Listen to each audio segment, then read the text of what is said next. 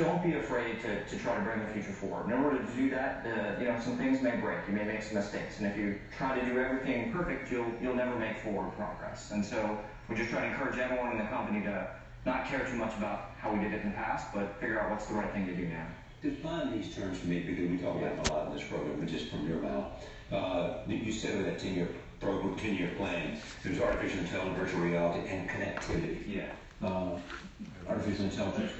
AI, artificial intelligence, is simply trying to make machines smart, make computers be able to see the world like we do, to be able to learn from reading and listening like we do as humans, and then take that information and make judgments, and make reasoned decisions. So they can help us with lots of tasks around the world. Virtual reality. Virtual reality, VR, is a technology that makes it feel as if you are somewhere else. You put a pair of headset on, a pair of goggles, and it looks like you've been transported to maybe an alien world, or maybe to visit your family member who's thousands of miles away.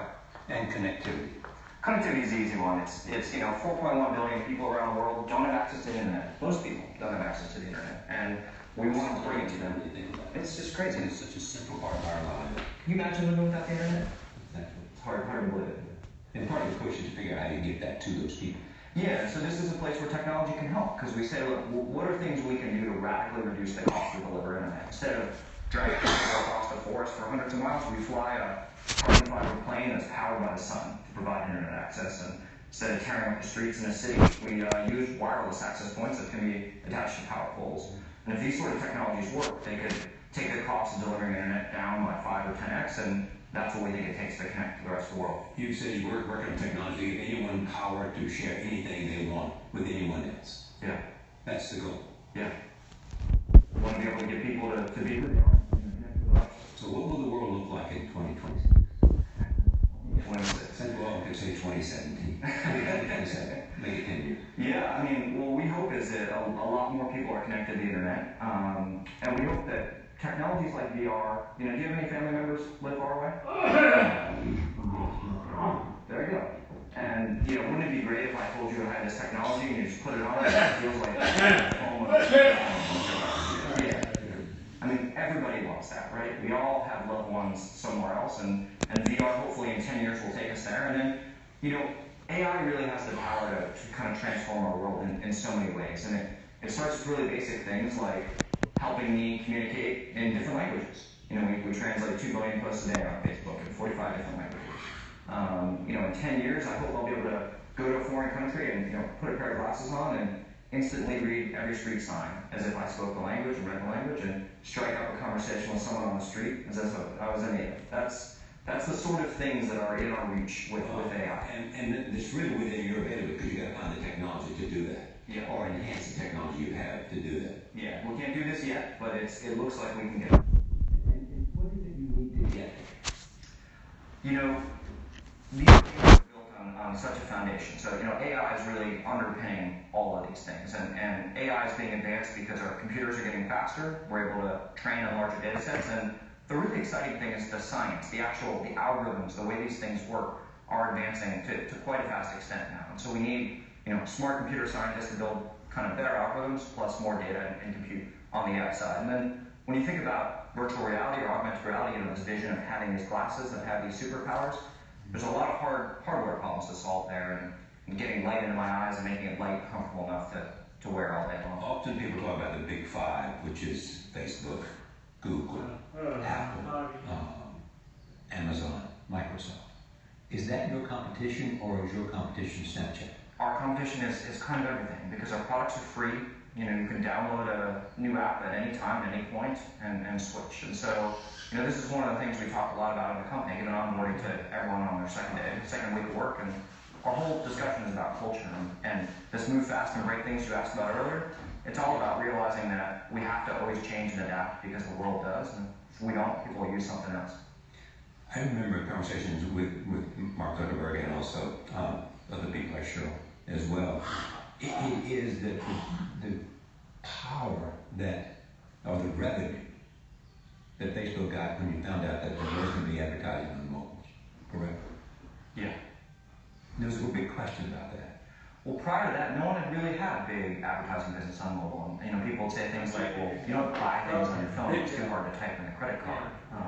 And so that was one of these examples where we jumped in with both feet and said, well, people are using mobile phones, we got to build a business there, but it always starts with building a great experience. So we, ported all of our apps and put a whole company towards mobile.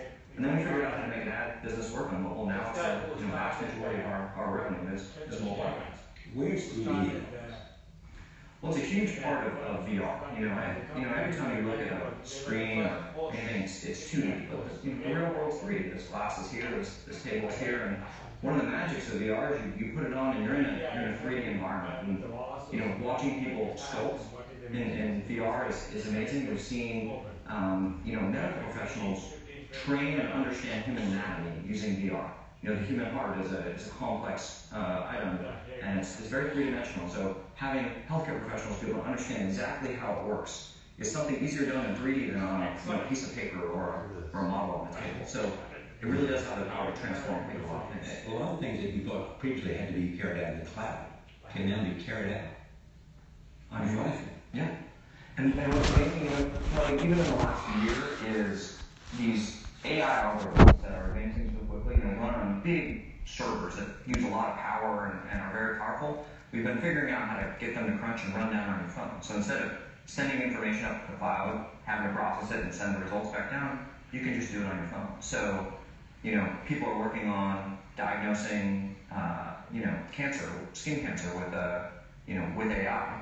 And you can imagine a future not too long from now where you can do that even without internet access. Just with a cell phone app, takes a picture and gives a doctor anywhere in the world the power to be one of the best in diagnosing, different diseases.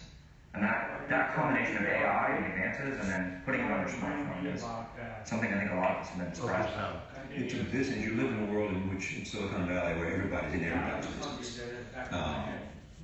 But you haven't developed a phone. No. Is that a not yet question?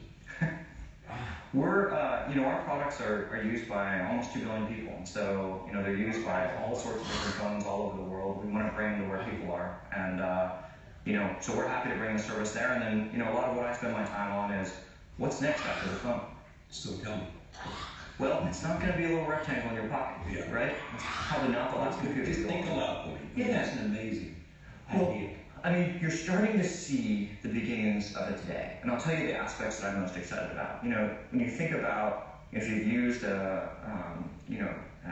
Amazon Alexa or something in your home and you've spoken to it to ask it to play music. Personal assistants or agents. Yeah. Well, what's amazing about this that I think most people miss is it's starting to get technology to be in the background rather than in the foreground. So if I want to play music in my home today, I pull out my phone, I stare at it, I'm completely removed from this conversation. I've dropped out of the real world to do something on my computer. When I can just talk to an agent, I can still look at you and say, hey, can you play Red Hot Chili Peppers? Right. Done.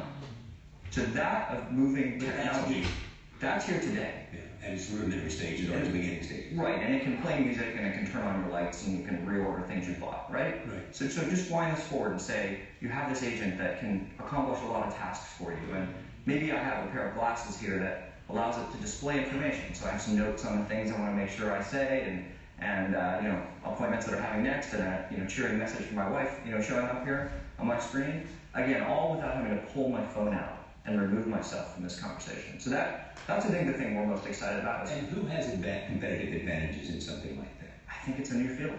Mm-hmm. So I don't think Amazon's there in a big way.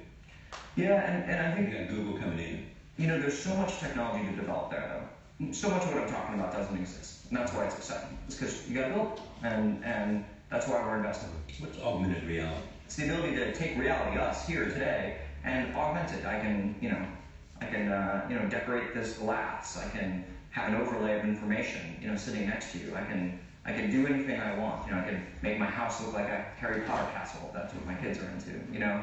That's I think what we're excited about too. Is just taking the digital and the power of being able to create music. Putting you in another world. Yeah, but doing it wherever you are. What happened to Google Glass? Tomorrow, I think it was early.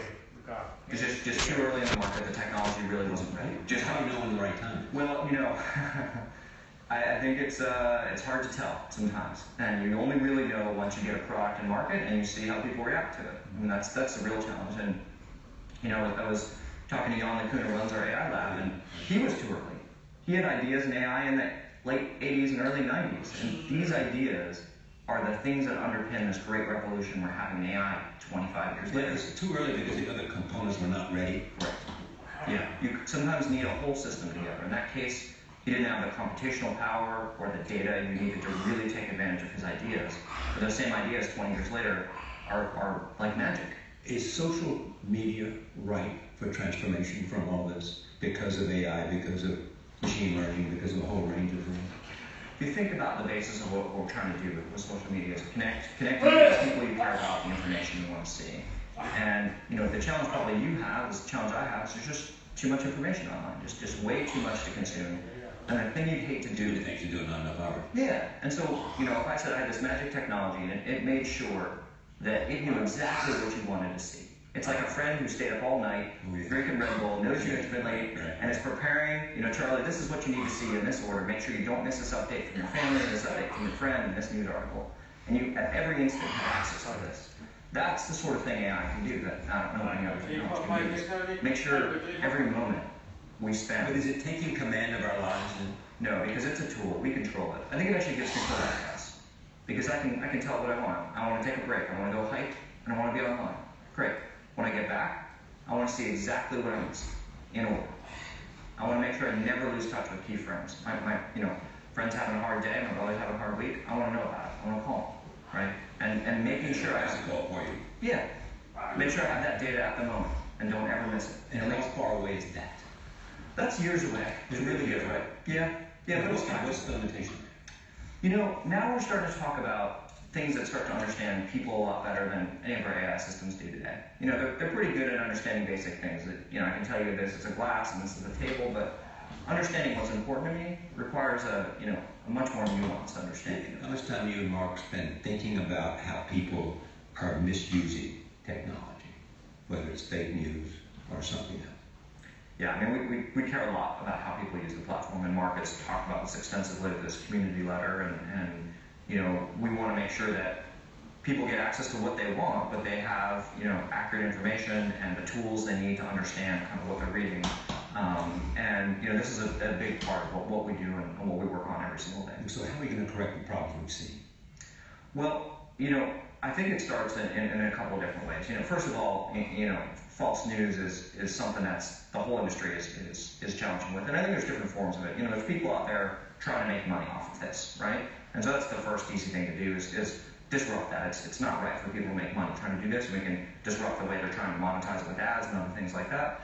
And I think we can give better tools to people to understand, what third parties may say about this article, or understand a wider variety of views on this topic than the one they're seeing, to make sure people are better informed. This is a long problem, something we in the whole industry I think are going to be working on for a while. Let's do some things, something you might call moon shooting, which is thinking about big ideas. Sure. What are the big ideas for Facebook? Other than when we talk about connectivity and everything, we've talked about virtual reality. Tell me where you're really thinking about blue sky stuff. Yeah, I think it's... deliver the language through skin, from the brain going directly to text. I think all of this fits under the category of kind of unlocking human potential. You and I are talking today. Right.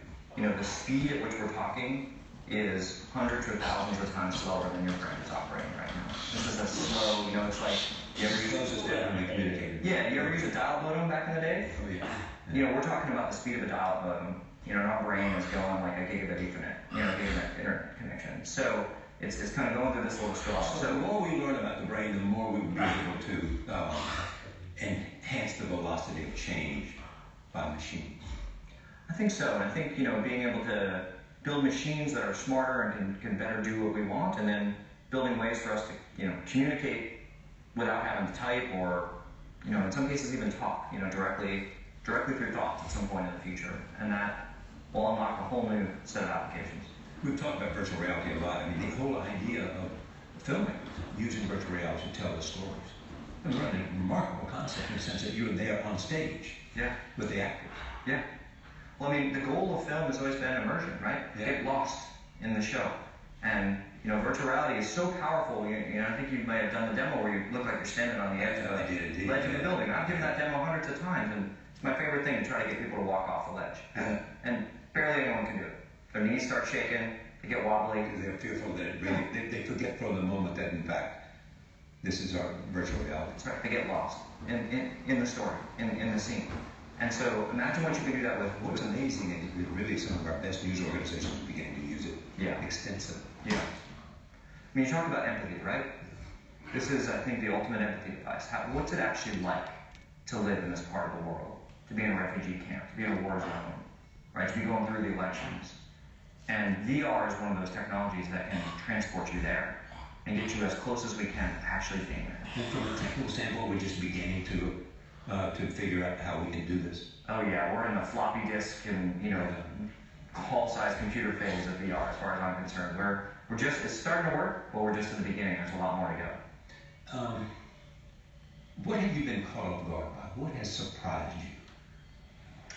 I mean, were you surprised in any way by how people were live streaming violence and pornography and the cameras in their bedroom and all that stuff? I mean, obviously those events is terrible. It's something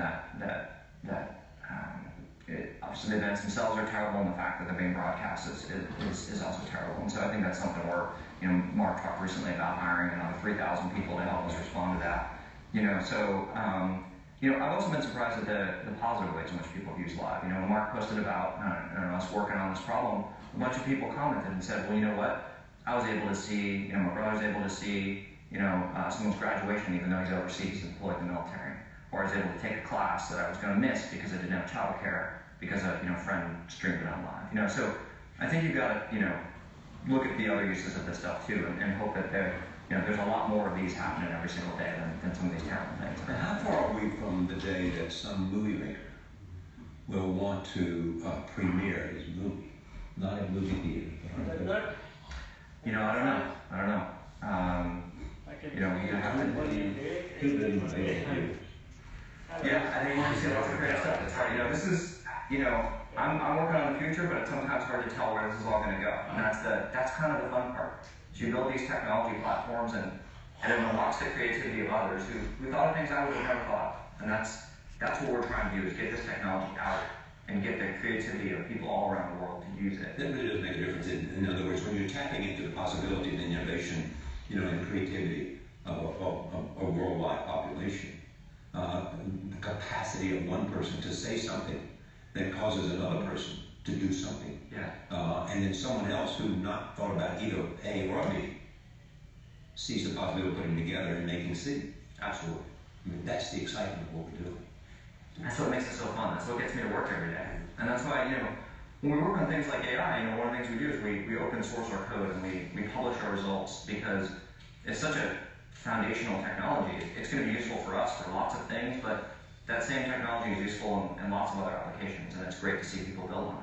You're also, and I think Mark has a big interest in this, it's the ways that you can introduce Wi-Fi around the world. Yeah. Whether it's balloons or... Working on all sorts of different things. So, we've got a crazy idea for a solar-powered carbon fiber aircraft that can fly for 3 months at a time to kind of fly over an area and basically be a giant internet hotspot over a 50-mile region.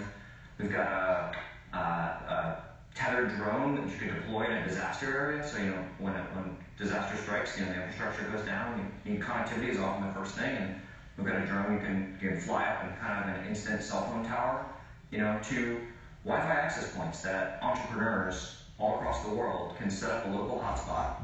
They can make money, and they can provide internet access for everyone in their town. So you're at 2 billion now? Yes. Almost 2. What are you at? 194. When will you reach 2 billion?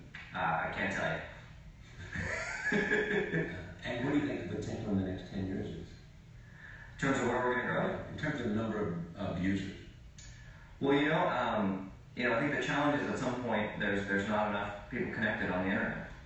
There's lots of people, billions of people yet to be connected. And so that's kind of one of our goals, as we've talked about, is to get those people connected on the internet. And so it's hard to know where the cap is. I think the reason why the products are so popular is they fit a very basic thing people want. Everyone wants to stay in touch with friends and family. Yeah. Right? It's just a matter of how they do it. Obviously, Amazon, obviously Apple, beginning to get a lot of in terms of being able to make or buy content. Does that make you Facebook?